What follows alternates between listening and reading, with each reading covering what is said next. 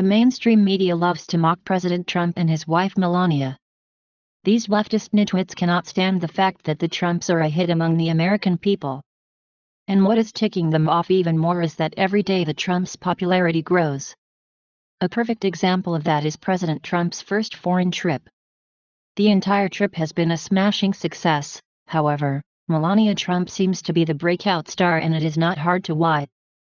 Since Melania Trump stepped off Air Force One, she has been the talk of the town. Not only has she won the approval of the foreign press, but the American press as well. Which of course, as we know, has been an uphill battle for the beautiful First Lady.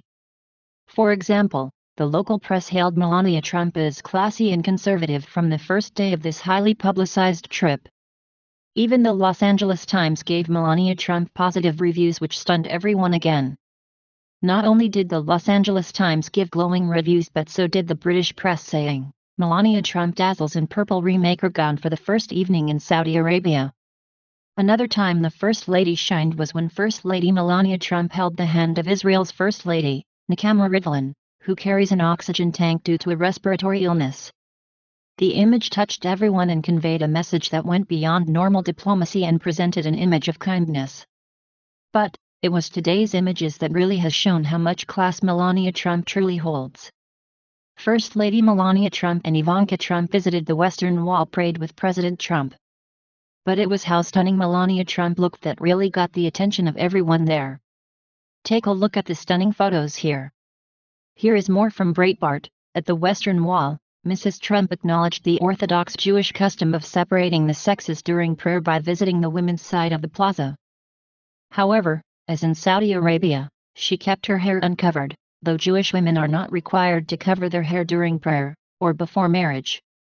She also visited the Hadassah Medical Center in Kerem later in the day with Sarah Netanyahu, the Israeli Prime Minister's wife. The hospital treats both Jews and Arabs and features both Jewish and Arab staff. The First Lady will be moving from New York to Washington, D.C. shortly, after the president's youngest son, Barron Trump, completes his school year. Even Newsweek had to give President Trump and the First Family a positive review in their piece. Members of Israel's ultra-Orthodox community breathed sighs of relief after President Donald Trump's visit to the Western Wall on Monday went off without a hitch. Trump became the first sitting U.S. president to visit and pray at the wall, but the prospect of his wife and daughter potentially accompanying him to the men's section of the wall had prompted concern among some ultra-Orthodox Jews. But Ivanka and Melania Trump avoided causing a stir during their visit by praying at the separate, smaller, women's section of the wall. During his visit to one of the holiest sites in Judaism, the president prayed with his son-in-law Jared Kushner, who is an Orthodox Jew, and Western Wall Rabbi Shmuel Rabinovitz, and put a prayer note into one of the crevices in the wall, while Melania and Ivanka Trump did the same in the women's section with the rabbi's wife, Yael Rabinovitz. This was a wonderful moment that was captured on film, and I am so glad it was.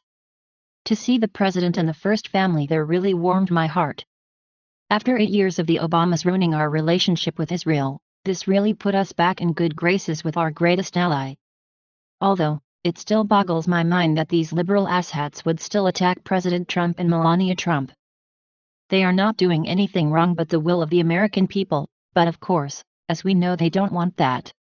It is only a matter of time before the left will look for something to put Melania Trump down, but it will be hard to do. Melania Trump really has wowed everyone, and I am sure she will continue to do so in the future. Please do not forget to subscribe and like and comment because we want to hear your voice, and thank you for watching.